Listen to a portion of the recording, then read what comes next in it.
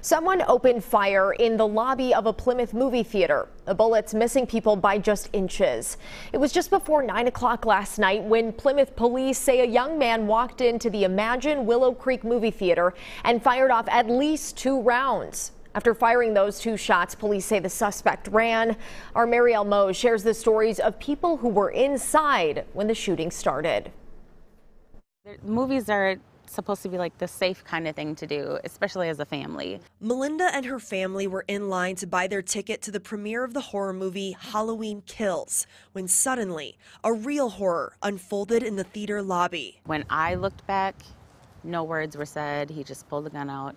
He fired one almost like above everyone, kind of like a warning shot, and that's when everyone just scattered and took off running. And then it was like almost in slow motion, you know, he aimed the gun towards the crowd and shot again. Melinda said the shooter fired at a group of teenagers. Seeing the guy just aim the gun at the crowd, I was like, oh my God, one of these kids are gonna get shot.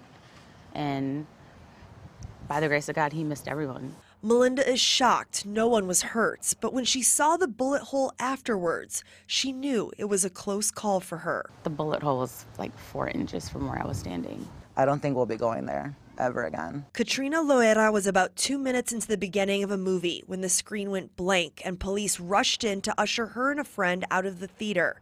She's still in disbelief over how close she was to an active shooter and the fact that no one was hurt or killed. We all got extremely lucky, and it wasn't our time, and I hope that everyone who was there with me in that theater, it's an eye-opener that maybe life is too short and we should just live it to our full potential.